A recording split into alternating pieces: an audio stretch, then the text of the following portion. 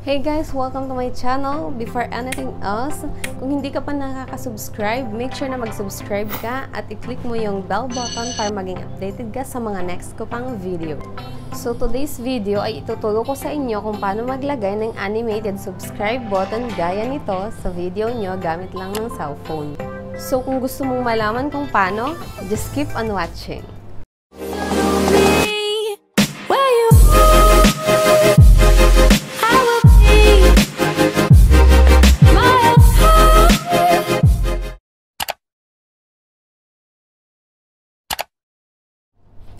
Bago ang lahat, gusto ko munang magpasalamat sa mga subscribers ko kasi na-reach na po natin ang 100 subscribers.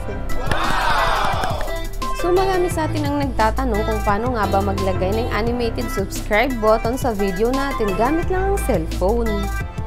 So mga te, ituturo ko sa inyo yung pinakamadaling way gamit lamang ang VN Video Editor. Kailangan lang na may screen recorder ang cellphone nyo. So kung ready na kayo, ito yung steps. Open yung screen recorder, punta tayo sa YouTube, then search natin yung free download ng animated subscribe button with green screen.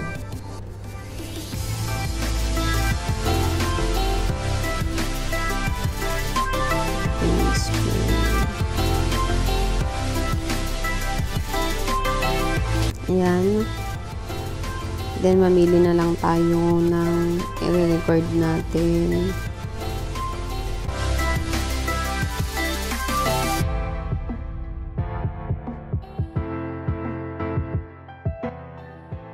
So, ito yung napili ko. Then, save.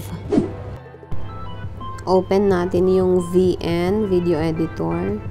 Then, create tayo ng new project. Then, pick natin yung na-record natin kanina sa screen. Ayan. Then, i-cut natin dun hanggang sa part na napili natin. Play natin. Hanapin natin yung part na napili natin.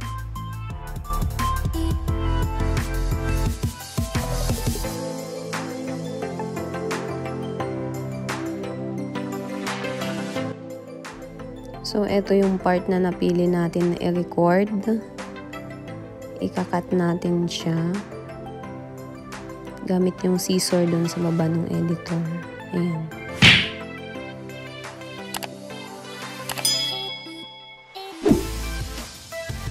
Then, i-cut ulit natin yung bandang dulo ng screen recorded video para ma-retain lang yung subscribe button.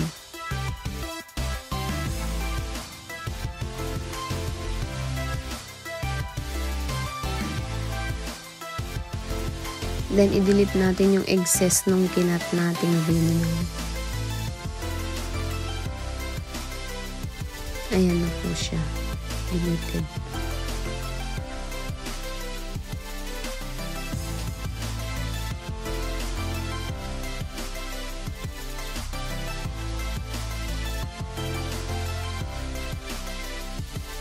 Then, export na natin siya para ma-save sa gallery. Ayan.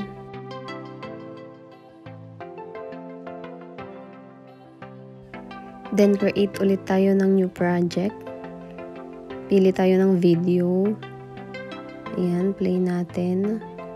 Gugaduhin mo na mag-subscribe ka at i-click mo yung bell.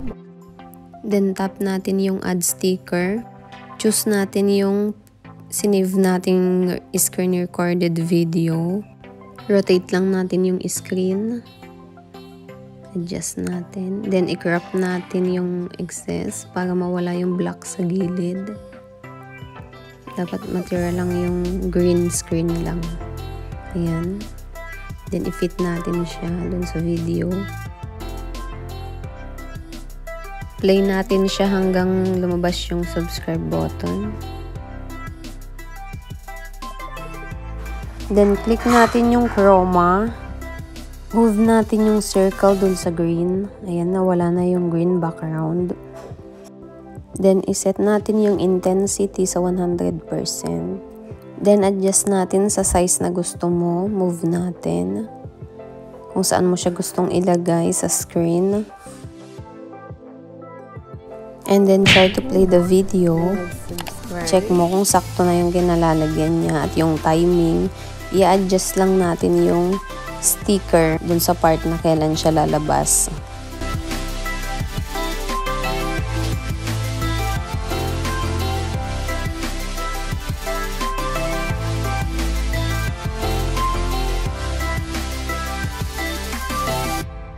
Play natin yung video. Mag-subscribe ka at i-click mo yung bell button.